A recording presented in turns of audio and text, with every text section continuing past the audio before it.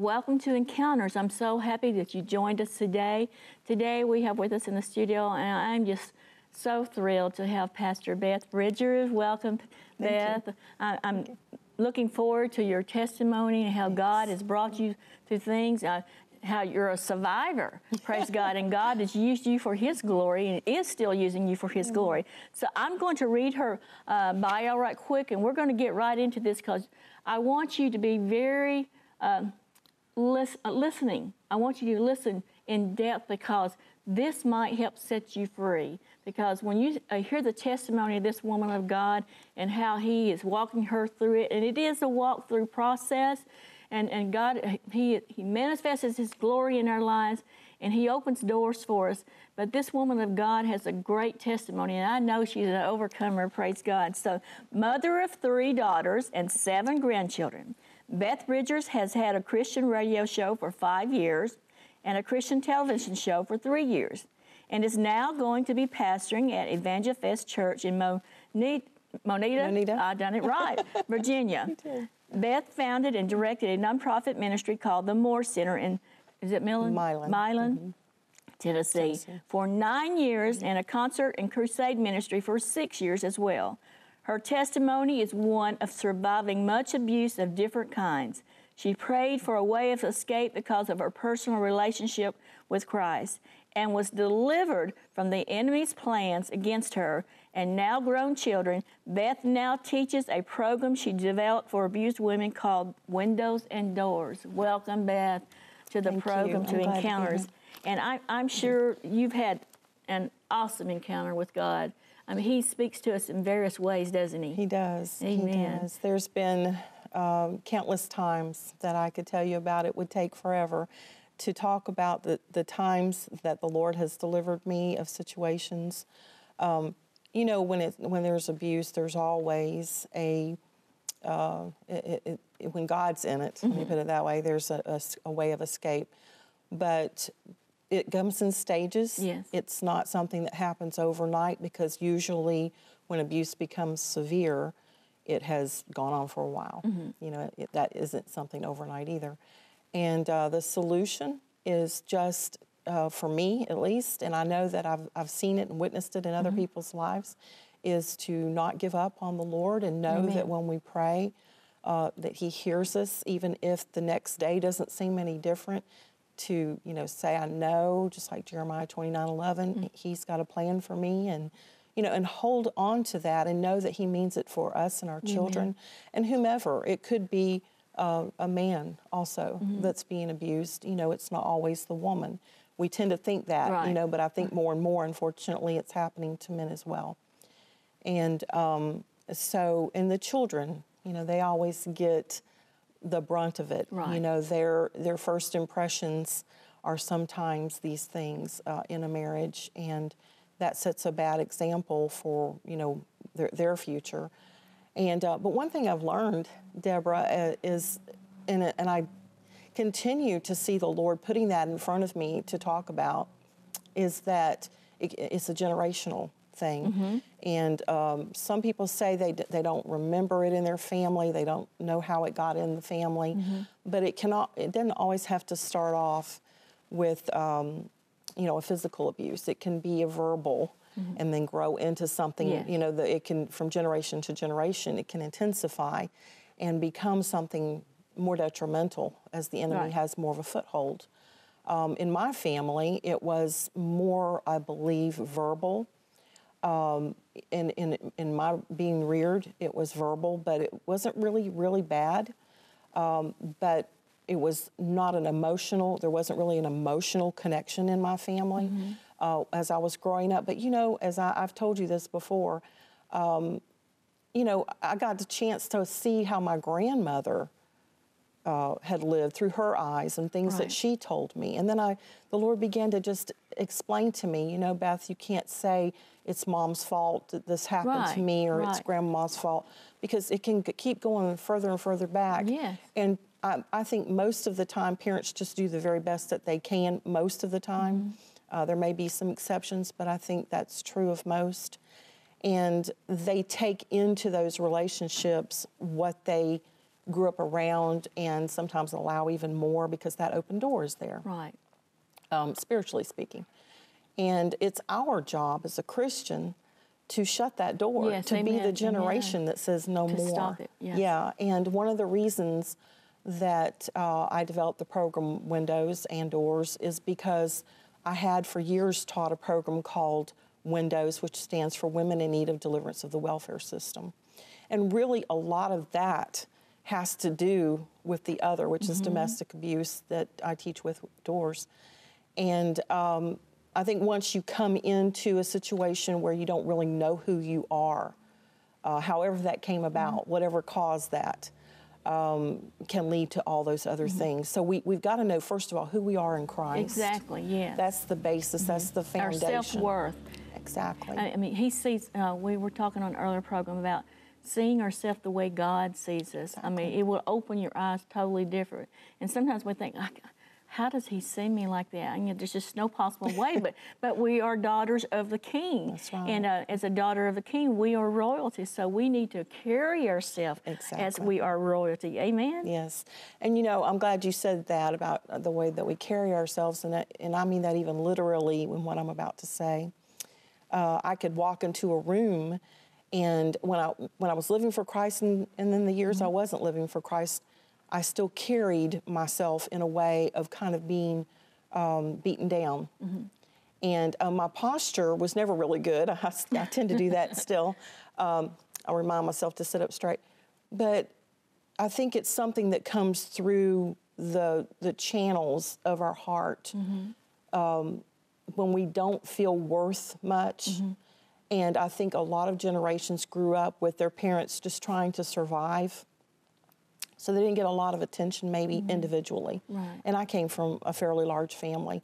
And I was the youngest of 5 girls. So I kind of was on the sidelines a lot. And I don't say that against my parents, because they were busy. They were trying to do the best they could, just as my grandmother was with her family, you know, and so on. And they had some real difficulties in surviving, just surviving.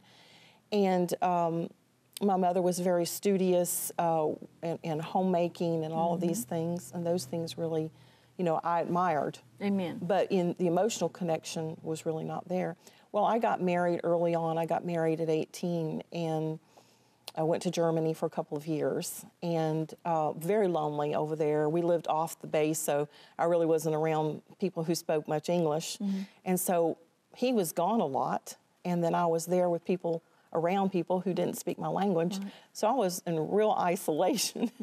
And depression got on me pretty quick. And then I found out I was going to have a baby, and it became just me and her, you know, when she was born. And he was still gone a lot with his duties in the Army. And then we came back to the States. And when we came back to the States, I had already known over there in Germany that he had had an affair. I kind of kept it to myself, but I knew. And he had admitted it in a certain sort of way without really coming right out. And I felt to leave it alone. And then after we came back to the States, and he went to work with a very well-known company and began to make much more money. Being so young, I think he was very impressed by the world so much, and the affairs continued, and he traveled with that company. And so that was just really working against what I already started off with, low self-esteem. You know, it was already getting worse. And I forgave a few times, and then finally just confronted him, and he told me he was in love with that particular one and that he was leaving. And a few weeks after that, it was over with, and he wanted to come back home, but all of a sudden I'm like, no, you know, I'd had so much of it. And so we divorced, and in between my first and second marriage, I encountered a home invasion rape. And I lived out in the country, and someone had come to the office where I worked and talked a little while, and I didn't really think much about the things that I was saying. I wasn't interested in him, but I wasn't thinking about the things that I was saying that were kind of letting him know my situation, just because I was talking to him about ministry and it being a single parent ministry and so forth. Well, he just began to linger that day a little too long, and finally he left. And a couple of weeks later, someone knocked at my door, and I thought it was my mother because she had been there earlier and left her sweater. And when she came to the door, I didn't when he came to the door, I didn't hesitate, or look out because I thought she was coming right back for her sweater. Right. And I opened the door up, and it was him. Well, I had a 6-year-old from that previous marriage, and she was in the bedroom with the door closed, which is something that I did not normally do, but because my mother had been there, I closed it so she could sleep. And so she didn't witness anything, and but because of the fact that I was trying to live a holy life, Right. and before the Lord, I wasn't, active in premarital sex, and I wasn't on the pill or anything. I became pregnant from that rape. And so I had given birth to another child, and kept her, and glad that I did. And then after that, I married again. And a marriage that was the second marriage was probably the hardest. The first one was more of an emotional abuse, and the second one, of course, there was the rape in between, which was abuse, very bad. But then the second marriage was more physical, and I'd already gone through that with the rape. But I didn't really understand that in marriage, and it was alcohol involved, and yet I had met him in church. So you don't think, Right. he was going to Bible school. You just don't think those things are going to ever come about. You talk them through, you talk about your past, and you think, well, the Lord has healed all this, Now, throughout this, was there anyone that you could talk to or seek counseling from, or was it just you were on your own? No, I was in church, and Okay. there were very variable situations, not every time, with every situation, where I felt comfortable with that. But I think, in a way, the fact that I didn't get what I thought I needed later, when I could see hindsight, is why I do what I do today, and why I want to. But I did have people who would encourage me. I had great prophetic words over my life. Amen. Time and time again, the Lord would speak to me through others, but I didn't necessarily have that constant person to go to. No, Right.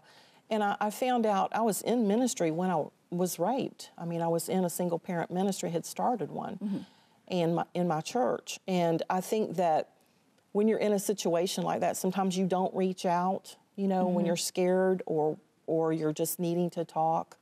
And I felt that. I felt that it was better for me not to, because when I would try to, it was kind of like, well, how did you get yourself into that situation?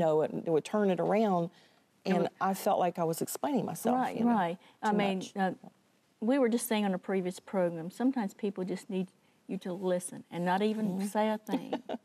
But sometimes I feel like through the carnality and stuff, and there are carnal Christians, and they will, like you said, what did you do to get yourself in that situation type of thing. But praise God that you had God to hold on to the whole time. Amen. I did, and Amen. I think I learned. I think He allowed that. Yes.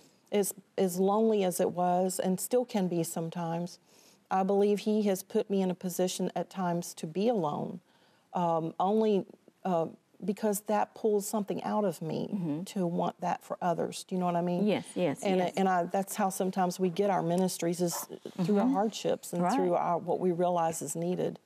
And I think it's especially needed for women in ministry, because many of them, including myself, at times tend, like I said earlier, to pull back from getting that help that they may need, Right. or talking, because you don't know who you can trust, and you don't want Exactly. those things out there unless Right, it's something the Lord has already. Now, in part of your bio, you mentioned that at one point in time that you worked at an abortion clinic. I did. Do you want to share a little bit about that? Yeah, I love to share about it. I did not go there understanding abortion. I was very young, and the money was very good for someone my age. I was probably 22, 23, and I had been a receptionist at a law firm, and I knew how to be a receptionist, but they also asked me to be a counselor.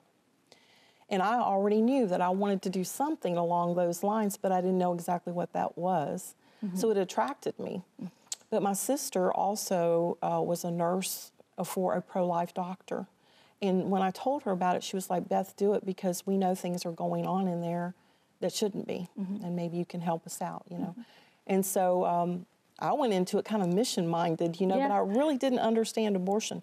The only thing was that they made me the person at night to explain with the model figures exactly what happens.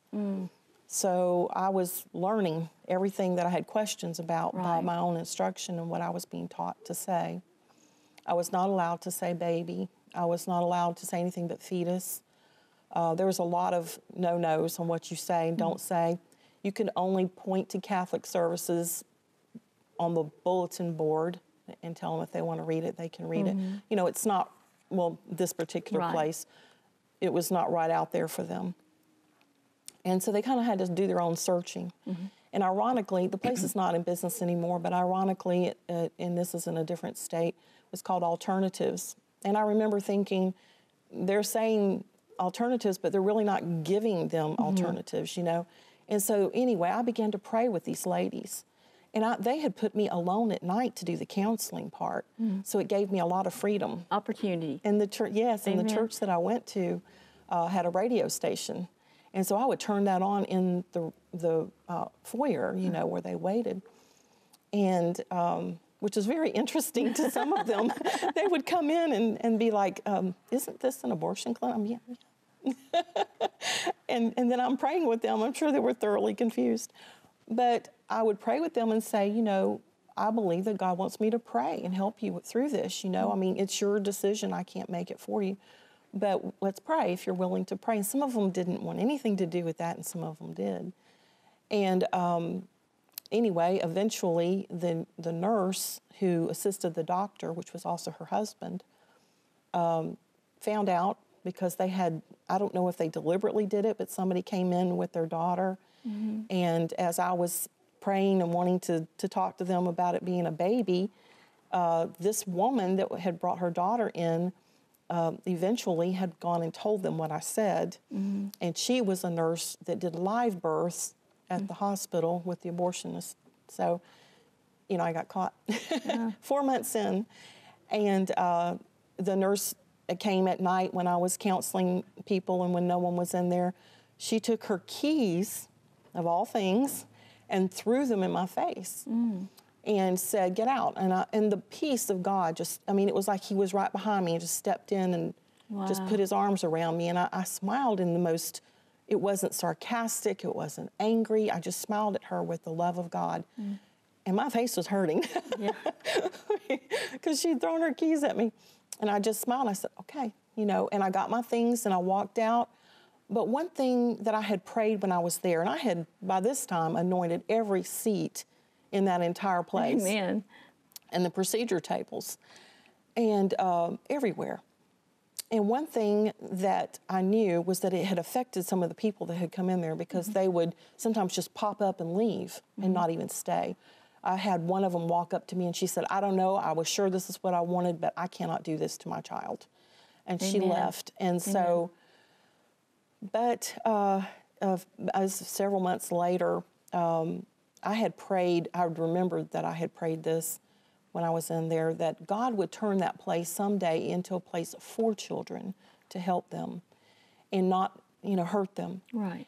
And then I just kind of forgot about it all, and I went on with my life. And a few months later, there was an accident, and I read about it. My mother actually read about it and told me, she said, isn't this the building that you used to work in? And I said, yeah. And I'm looking at the paper, and my brother-in-law was there, and he looked at it, and he said, that's the abortion clinic that you worked in. And I said, yeah. And he said, well, I heard about that.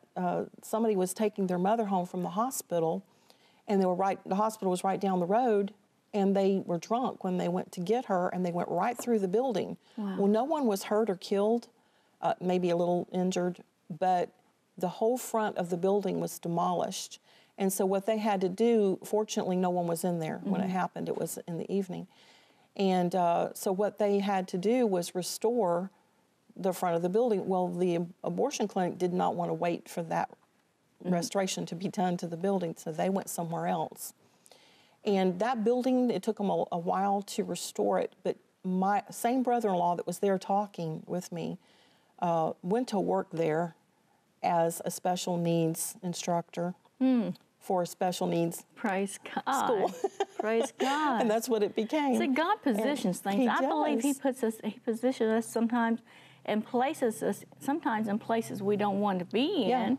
But there's a reason. There's a reason for Him having us there, and that's to be a light and to share God's love and to be able to counsel and pray with with women or girls that came in there. Right. And I'm sure to this day, some that didn't follow through with the abortion will remember it at times because of something you said. Praise God. Well, let's move forward a little bit till we'll go through the Moore Center, exactly what you did there, and then we'll go on to your pastoring today. Okay. Well, let me just say real quickly that years later, about 15 years later, I did have an abortion, and I had been away from the Lord for about 2 years. So I had tremendous guilt because I knew better. And I'm not going to say that, any excuses because, I had to just get that right with the Lord. I wasn't very far along, but that doesn't matter, that it was conceived at that moment of conception. And I know that, and I was away from the Lord, but let me just say really quickly that it doesn't take long when you get away from the Lord to just get into sin. Right, right. And that's what happened. And again, that self-esteem issue, and wanting to be loved. And that can be a cycle. So anyway, what happened with the Moore Center was I had moved from the Fairview area into Milan. And I had become very sick with Lyme disease. And I felt the Lord just, in my life speaking to me about things, but I'm thinking how? It looks like everything is just topsy-turvy, so how in the world could you do ministry in me now? Now, this had been a long time after those other things, but it seemed like the worst time in the world. For it to happen. Yes, it was like, are you sure? This doesn't make sense. It absolutely made no sense. Financially, it made no sense in any way. And, but one day I was going through McDonald's and I looked over and I saw a for rent sign as I was in the drive-thru. I looked over and saw the for rent sign on this building. And for some reason, I went over there and I just felt like something something was just drawing me to go and call that number. And I thought, this just does not make sense, So I went over there and I called, and the person that answered was in another state at that time. And he told me that he would be back in 10 days and we could talk. Well, I hadn't really gone into things with him too much. And so I prayed for the next 10 days very hard. And then whenever we met and talked, the room was just a mess. I mean, the whole building was just a mess. And I knew that the Lord was telling me to be there, or I felt that, but when he told me what it would cost, I knew I couldn't do it. And so I said, well, Lord, and even to the gentleman, I just said, well, I don't know why I came. I said, I'm sorry I wasted your time because there's no way. And he said, I have felt that someone was coming in here with a ministry. Wow. And he said, so what if you cleaned all this up and got the plumbing taken care of back in the back, and, I'll give you 3 months free rent. And I knew the moment that he said it, that was God. Amen. I could already, in my mind, I could see myself doing something, cleaning up and getting it ready, And you get so excited about it, I really didn't even know God what I was going to do. Right. I didn't really know. I mean, I had these things in my mind because I'd had a vision in 1984, which was the same year that my daughter was born, the one that came from that situation that I was talking about. And there again, the worst time in the world, but God gave me a vision during that very difficult period of my life. Well, it was 20-something years later before it actually came into fruition. Amen. But then when it did, it was like just falling into place in stages. And even when he told me, you can have this place and in 3 months you can start paying rent, Amen. I just knew that God was going to take it from stage to stage. Amen. And I know that you helped many of the people through that. It was a nonprofit. And today, just recently, you started pastoring. Praise God. God is so awesome how He brings us from glory to glory to glory, how He ministers to us in the right season, the due season, and we will reap what we have sown. That's right. Amen. That's right. You know, I'm a full believer in we reap what we sow, and if we'll just hold on, Beth, if we'll just hold on, That's right. God will manifest His glory. And people are going to wonder sometimes, you know, how in the world did she do it? How in the world did she do it? It's by the grace of God, because you didn't give up, you didn't back up, you didn't retreat, you didn't turn around. And you know, we just got to learn to do that, don't we? Yes. Amen. We do. And during that time, people wanted to know my testimony, because I had opened the doors up there to help pay people's electric bills and thrift store and all that. And that's how I got into radio and then television. Well, before we leave today, do you have a website? I do. Or contact information, if you will just look in that camera right there and share with them the information. It's evangelifest.tv, real simple. It's not quite updated, because it was about the television show mostly. Now it's going to be more about the church. And but we have the address is P.O. Box 613, Moneta, Virginia 24121. And you can write us there and find out. You can get brochures and just find out anything about the church. And Amen. I know the Lord is going to bring us back to television. I don't know when, radio too. I mean, I was just praying about it on the way here, and I felt the Lord say, you know, all in my time. Amen. Amen. And He will, in the right season and the due season. That's right. Praise God. So there are many of you out there, I know, that you may have experienced some of the things that Beth has experienced and came through and God has brought through. If you would like to contact her through that information. And it's a worthy ministry to, if you'd like to donate to it so that she can help others. I'm sure they would be blessed and thankful for that and be grateful for it. Amen. So I want you to know today, no matter what your circumstance, no matter what you're going through today, rely and stand on the promises of God. Continue to lift Him up. Don't be moved by what's going on around you. Be moved only by what the Word of God says about your circumstance. Amen. Yes. Be joyous, be victorious, walk in peace. Until next time, walk in love, and I want you to keep your faith. We'll see you soon. Bye for now.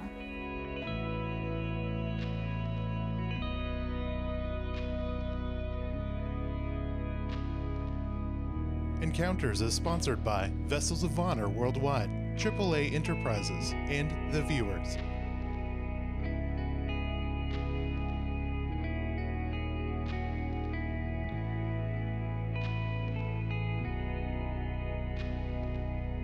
If you would like to contact Encounters, email encounterswithgod@comcast.net or write to us at 117 Sunset Place, Portland, Tennessee 37148.